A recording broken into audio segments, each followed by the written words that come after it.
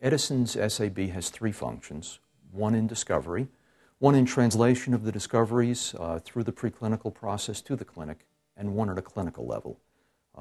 We have an SAB which in the aggregate is on the order of a dozen people, but it meets in smaller groups, small to deal with subsets of the entire process.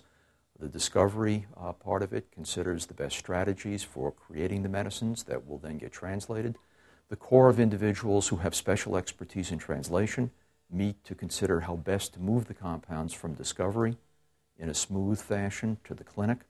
And at the clinical level, we have to carefully consider how best to stratify the patient population, a small and fragile population, and to measure the effect of the medicines to be sure that the medicines that we've created are being safe and effective in the population for which they're intended.